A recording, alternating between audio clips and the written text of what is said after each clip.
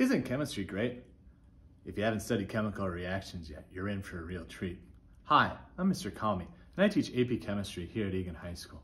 I'm here today to share a little bit more information about AP Chemistry with you as you begin researching for the classes you're going to take next year.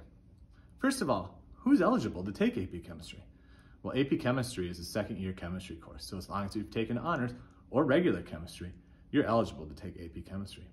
Another question students ask is, how many college credits can I get for taking the AP test and doing well in the spring? Well, that depends on the college you're attending, but for some colleges, it can count as a first-year general chemistry credit.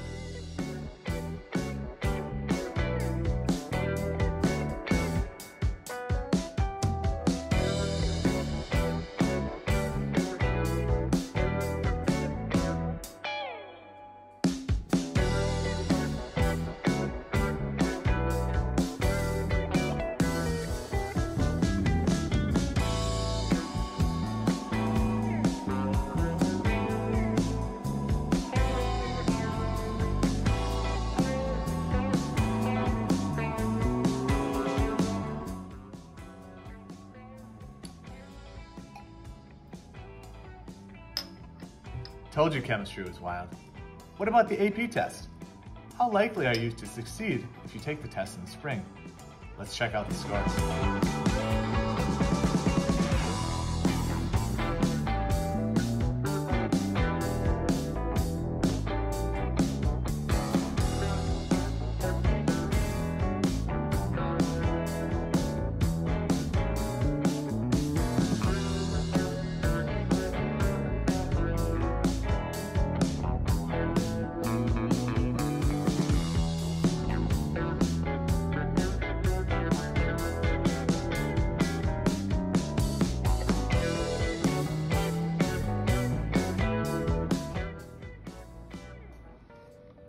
Are you telling me that this clock is powered by potatoes? It certainly is. It's not magic, it's chemistry.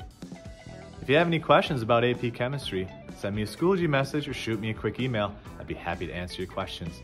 Until then, have courage, seek truth, always carry a Ticonderoga.